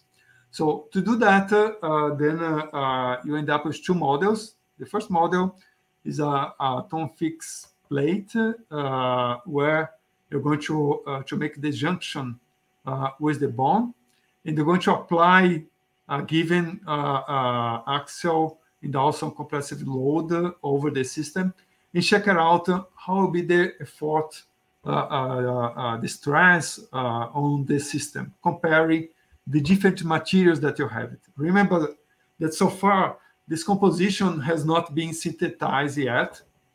The second model is a heat join plant model, where you're also going to simulate this compressive axial compressive load, and to check it out if this could be also a good material for such implants.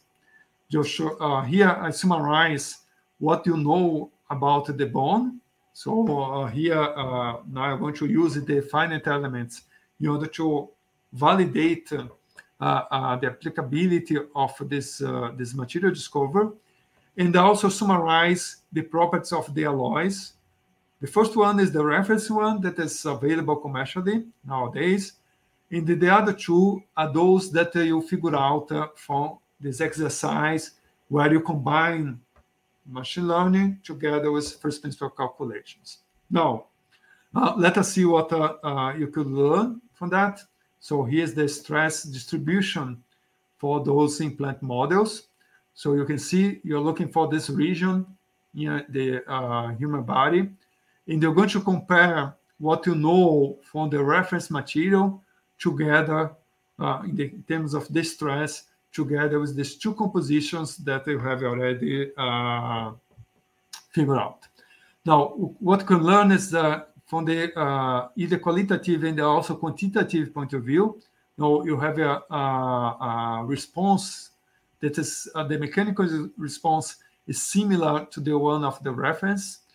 You learn that mainly the stress is located around the screw hole that is close to the T junction here.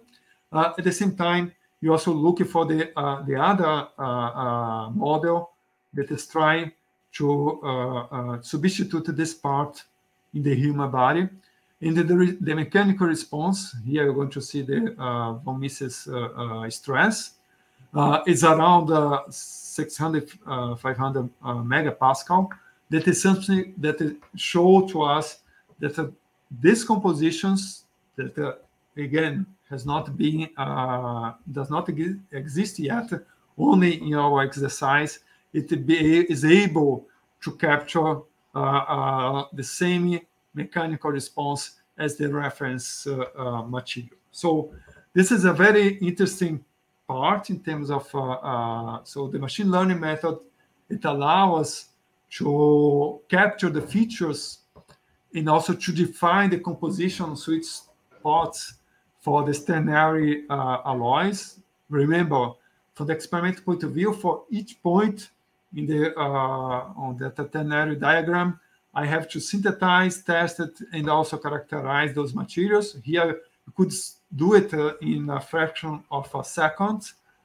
Now, but it's only composition. So what you learn from the machine learning method, you could use the first principle calculations in order to explore the compositional rates. You could learn based on the first principle calculations the importance of niobio on the structure, and at the same time on the elastic properties. And finally, you have used the finite elements in order to explore a real case system. So where you could compare the materials that you have figured out based on this coupling between machine learning and first principle calculations with the standard material that is already used in the industry. And you could no significant difference has been observed so far. So you could conclude that this multiscale approach, where you can combine machine learning together with multiscale molecular simulations, in order to be able to predict and also to have a comparable material with the standard one that is used on the industry. So this is somehow the first case that I choose to you. Let me very quickly move to a second topic that has to do with the capture, sequestration, and use of CO2, just to give to you an idea that how broad could be the strategy for material design. So here you're talking with several of the sustainable goals of the United Nations. So what is the problem here? No, mainly you're interested to capture and sequestrate, and you have the sequestration of CO2. And in order to do that, you have to see this problem from a long term. So, so what would be the possibilities where you can have the capture of CO2 or even the transformation of CO2, for instance, in a mineral, or dissolve the CO2 in also some geochemical process. And to do that, we have to choose a good material that is able for capture in a large scale, means tons of CO2 for a given amount of those materials. Now, what you needed then? What is the features from the material design point of view that you needed for CO2 capture? So first of all, you need a material that it needs to have a large surface area. At the same time, a good absorption capability. No, it should capture the CO2 selectively, and also it does not require significant energy during this capture process. And finally, it'll be good if it's inexpensive and also at the same time environmentally friendly. So there are very few classes of material can attain fully all these requirements. One of them is the so-called clays. And here you'll be interested in this particular clay, the nickel fluorite, fluoractorite, where experimentally has been observed that this material have a very large, is able to capture CO2 on a large scale, but then you need to understand what is going on beyond, what is the mechanism behind this capture, or even to be used as a catalyst system. Now, what you can learn from the, so a key point here is the choice of the ionic, the metallic ion that you can include it or between the surfaces of the clay. No? And what is known is that if you have a small ionic radii, you are not able usually to capture CO2. And if you have a large amount, larger radii, this will be more possible. So again, if you're looking for the ionic radii in the periodic table, you could see that for those systems, it has already given to us an idea about what is going on. However, experimentally, they saw that for the case of nickel, that you have a smaller radii, ionic radii, even smaller than the sodium case, you are able to capture a large amount of CO2. So then experimentally, basically what they looked for was the amount of CO2. So this is important, the density of CO2 for a given condition. Here's for this, this under this pressure and under this temperature. So is able to capture around 1 ton of CO2 per cubic meter. Now, this is possible because now you can make engineering in terms of this distance between the clay plates. And experimentally, what they do is basically you have the water, so you can see this swelling effect of the clay. Then under the heating process, the water is going out.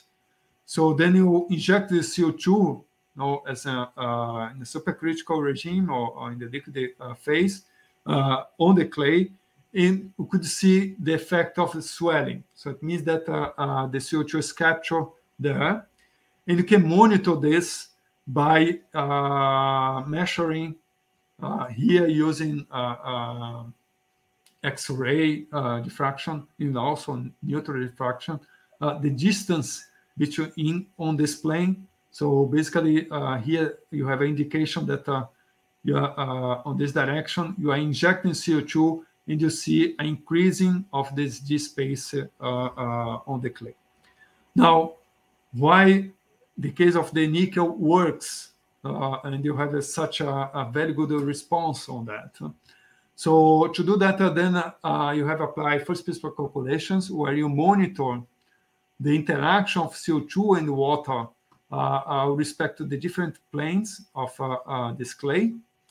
Here you have a summary of the absorption energies, either under confinement at the same time with the surface, and also you monitor the G spacing. So and you could see what is going on for a particular system. Now, what you have done is on this particular case, we could observe that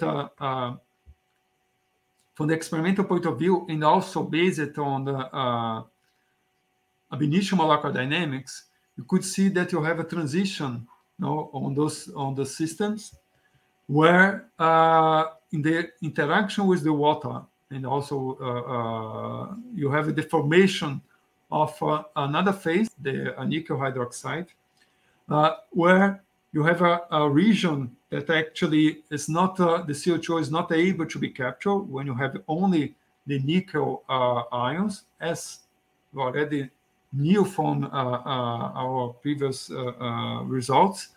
However, if you have this this new phase, you are able then to capture the CO2. Now, with this formation of the beta nickel hydroxide. Well, the question is, can you do better? No, can you really understand what is going on, and also at the same time to be able to monitor if you have validated those ideas? So then you can compare the experimental with the modeling part. So and basically you are able to capture the same distance that has been seen from the experimental point of view. No? And something that you could do also from the modeling point of view. I'm going just to accelerate, sorry because of the time.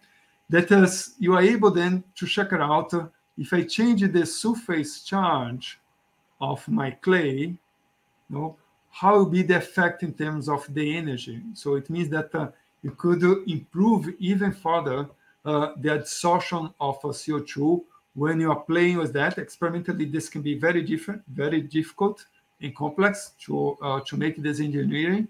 However, based on the molecular modeling, this coupling with first principle correlation, and I'm going to show soon about the experience with the virtual reality, you are able to provide information that could be very helpful for the experimental point of view. Now, as a summary, so this second part of this work was a combination where, in collaboration with experimental people on the Norway University of Science and Technology, Professor Jonoto Fossum, where you could understand what is going on from the experimental point of view and provide information from the materials design for those systems, to guide the experimental in order to improve the material design. So let me just to finalize with another point that for me is very important and also has to do with our community for the physics, chemistry, and also for the material science point of view. That is the social role of science. And here you're going to use those ideas of virtual reality and also the combination of sound in order to also understand the behavior properties of materials in order to show to the public, the external public, about the experience, what is nanotechnology, what is to really live on this nanotechnology scale. And this can be done using the combination of virtual reality and sonification. In this project called Marias is in order to provide for low-income students, and particularly for human girls in science technology, some immersive experiences where by using a low cost, so those devices is done using recycled materials, paper, cardboard, and some plastic bottles, where you can really go for understanding of the nanoscale using some techniques. So you're bringing the frontier of our research for the general public, particularly those that does not have so much income or have some issues from the economical point of view. Now, let me also, this can be done, it has been done for general public events, And this idea to be able to play with your system, that is something that has really changed the way that you can design materials. This is somehow the key message that I would like to share with you. And I just want to make an invitation. So as soon as possible that you can visit us in São Paulo. During this period, you have been able to set a lab where you can play with the virtual reality and on the design of materials.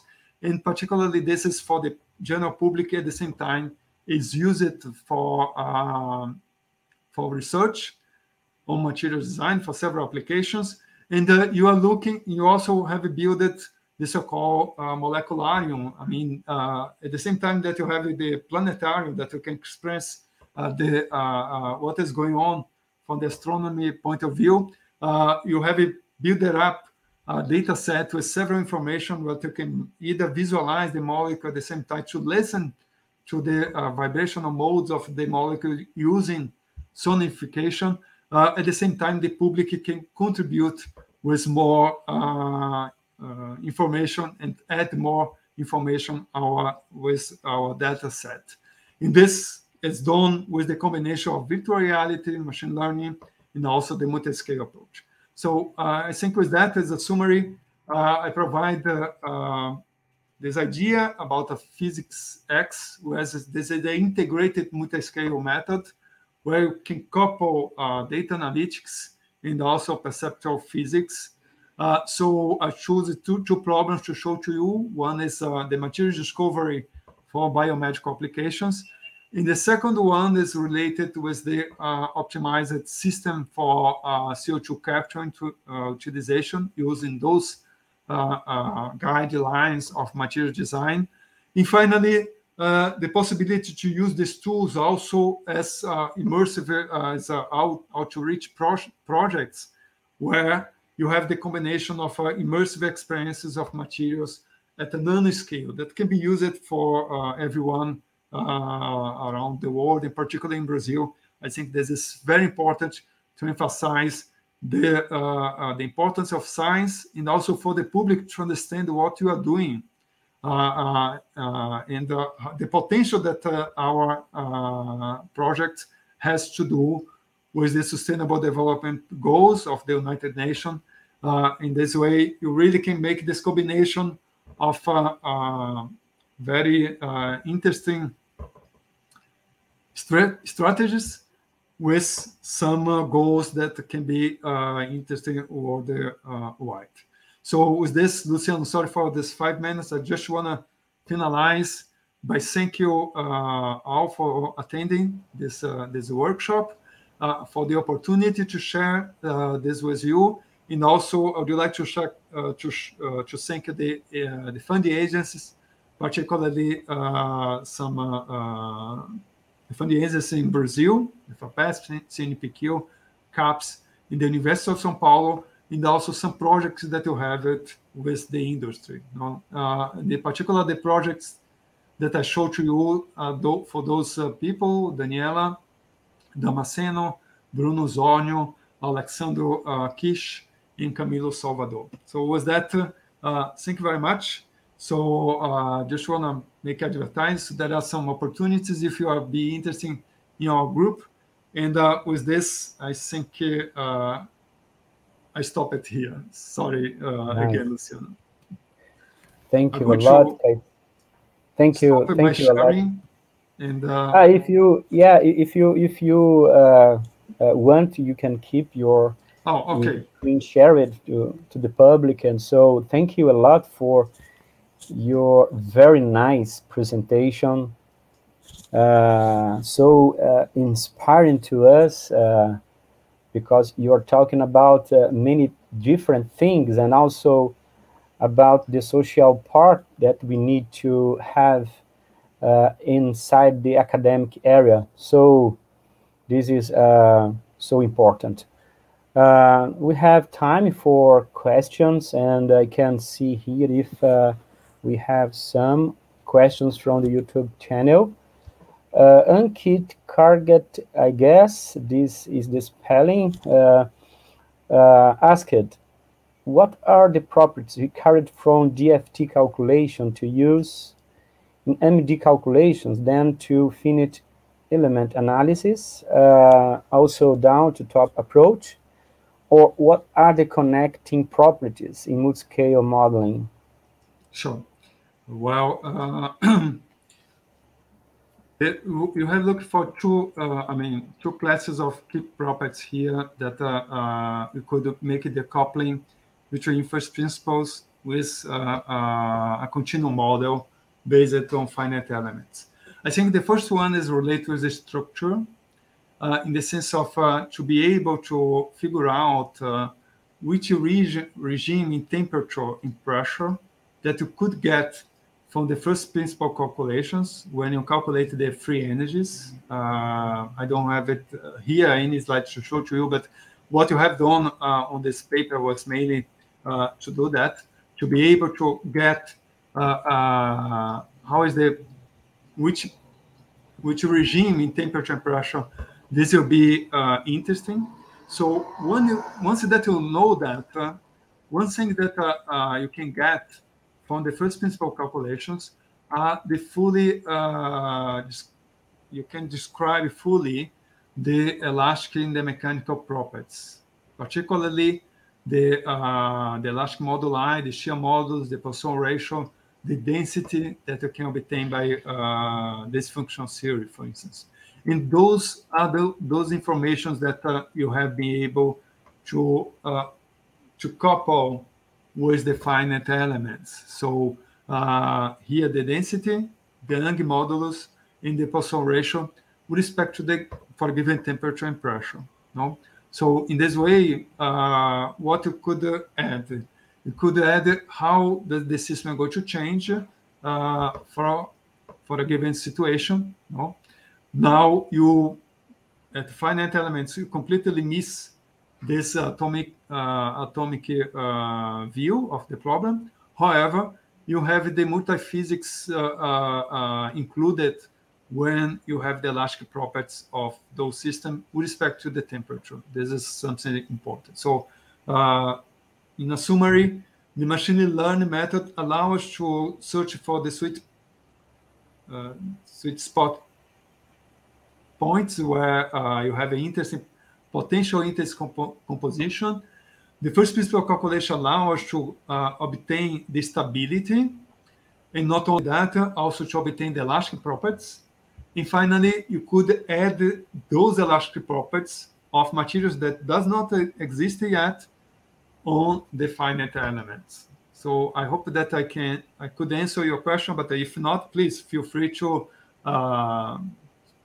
again to no, thank you. Yeah, thank you. Just complementing these questions from the participant. Yes, one challenge we have on applying machine learning algorithms is exactly due to the data set, the large data set we need to have for modeling. So thinking about that, these kind of properties from the DFT calculations and, you know, from the solid DFT calculations, depending on the unit cell, depending on the system, depending on the method, we spend a lot of time. It's time consuming to generate the data set from the DFT. And the ML algorithm depends on the data set. So you need to have a lot of data to model correct the system and predict the properties. So I'd like to have a comment from you about this challenge, because we need to have a good data set for the ML algorithm. Yeah, okay. This is completely, I mean, I fully agree.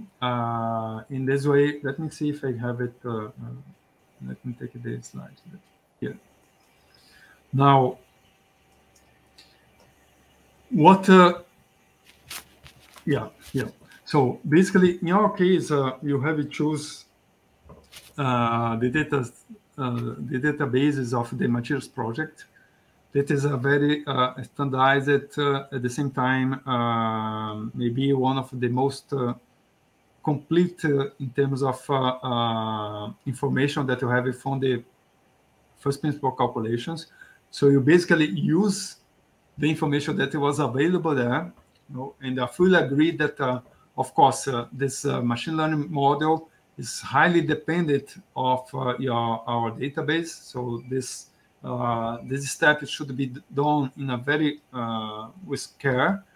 However, one point my message here is mainly what you're trying to do with the machine learning here is mainly to accelerate the process to identify what would be good compositions that could allow us to narrow down in terms of possibilities.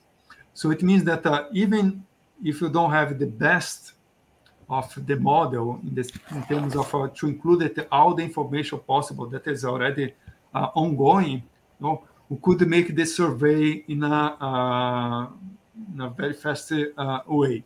Now, then comes this second step here, I mean the third step actually, that once that I have this possible composition range of possibilities, then you have to do our standard DFT calculation. That is something that can also contribute to increase this data set. See, here you could map with the machine learning very quickly this ternary diagram. However, if you try to do this by first principle calculation, this could be very computational demand and also take a longer time. However, this validation should be done. It means that you're not going to use the information that you have on machine learning model directly on the finite elements, but you have to check the stability and also if the elastic properties that has been observed here is is captured as you do the calculation by first principles. See, so you're going to use this as a way to survey over a huge amount of possibilities. But then I fully agree, and this is why this step is really a crucial step when you choose this particular when you try to do this kind of approach. And this was more or less what you try to do when you try to narrow down in filtering some of the properties and something that you already know what you're looking for. That is some elastic property that is in the range of the titanium alloys. So very specific for this particular problem. But I agree that this is an important issue. And always you have to make it, to keep in mind that, of course, those calculations or those measurements have errors. And to check it out, how is the impact? This is something that you have done, for instance. How is the impact of the error that you have in the elastic properties calculated by first principles on the finite element simulations? So the propagation of the errors and how the sensibility of the errors, this is something that is also have to keep it should be done. Okay, thank you. Professor Caetano, even an answer here on YouTube channel was replied by another person. I'd like to know from you an answer for Safira Amer, that basically is asking you to talk a little bit more about the base set that you use it, for example, for titanium, strontium, sure, and basically for other transition methods. You can answer this. In this particular, yeah, of course. So in this particular case, you have used it the GDA PDE. No, again, of course, for some systems of some specific issues that may have it from the electronic point of view, particularly for some cases where you have to deal with localization and so on and so forth. For our case, you are mainly interested on the structure and also the elastic properties. So for those systems, sorry, for those properties, this functional particularly, it was very helpful for us. No? I didn't give so much details here. For instance, one of the things that you have to take care with is the way that you're going to generate your supercells, and here you have, since you deal with alloying, then there are some techniques that allow us to describe the system from the disorder point of view. It's more or less what you have done here. But again, for this particularly application, you have used the PBE, but for some cases may not be enough in order to describe if you are interested mainly on the electronic properties or localization, for instance. Thank you. Okay, good. Yeah, because maybe if you wanna, of course, you can always make it deeper in the sense, but here you have a compromise between what you are looking for and to which properties and details you are looking for, with what you can do in a quick way, in the sense of course, as rigorous as possible. However, it may be better approximations that you can use for the electronic point of view. Yeah, thank you. Stay on this slide, please. Sure. I guess it's also important to clarify for the public that base set is mainly used for example, gas phase calculations, yes, and you did solid DFT calculations, yes. So this is a case where you are mainly talking about extended systems. No, it's fully under periodic boundary conditions. Yeah. So you are describing an infinite system. Exactly. So, and here you are using a supercell. In one is I call attention about this this part in particular, because if you're talking about alloys in terms of the solid phase, you have to consider that the alloys can also be disordered. So how you're going to because you have a ternary system, so how can you produce supercells that is representative for included disordering at the same time for a given composition? So this is something that is specifically for this kind of approach. In our particular case, has been done with plane waves, no? That is the code VASP, but we also have applied the same methodology for other problems with the Siesta, that is a localized base set, as well the Quantispresso, that is also plane wave code. Okay.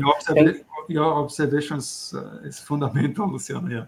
Here you're talking about this. Yeah, no, I know. Just two last questions together, okay? Sure. From two users. We have here, one is, can you suggest more database other than materials project?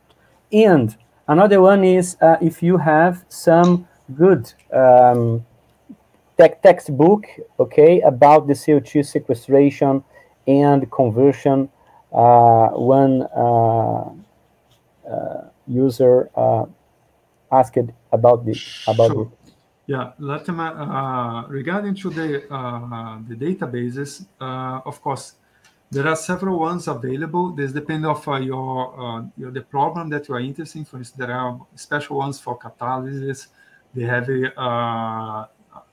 here. I choose this because I have a very close relationship with the people that have developed this project. However, in Europe, you have the Marvel initiative. You also have the Nomad one, that is the European initiative on that. There are flow in US. The China have your own databases that I'm aware about it. I think particularly, so far those databases are open. This is something that in our community, maybe I'm going to talk particularly for our case in Brazil. It would be interesting if you also could take care about the data that you generate, because this is very important, not only for the computational point of view, but also for the experimental point of view. So if you have this data in a standard way, it's very, you have all these tools that can be used to really take advantage of those techniques that has been developed in the previous years.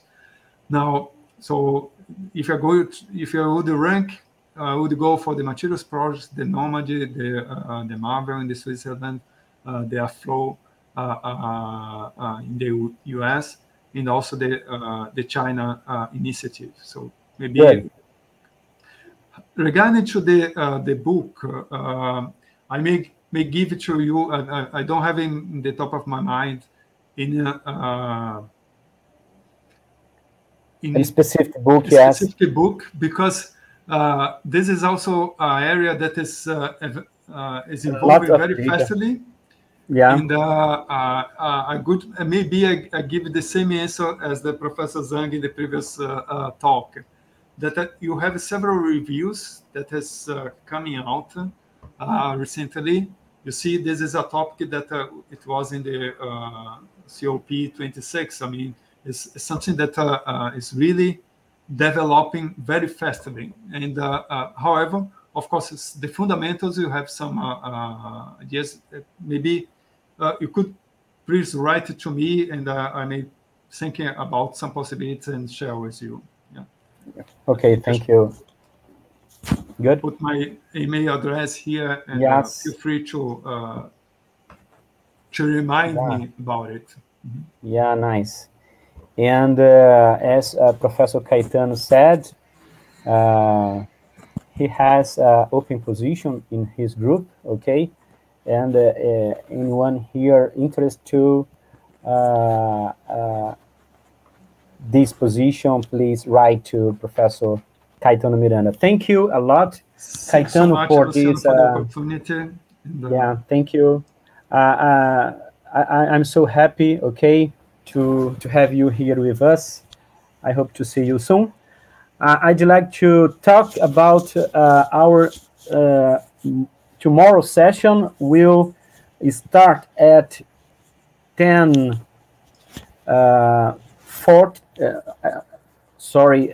We will start at 11 a.m.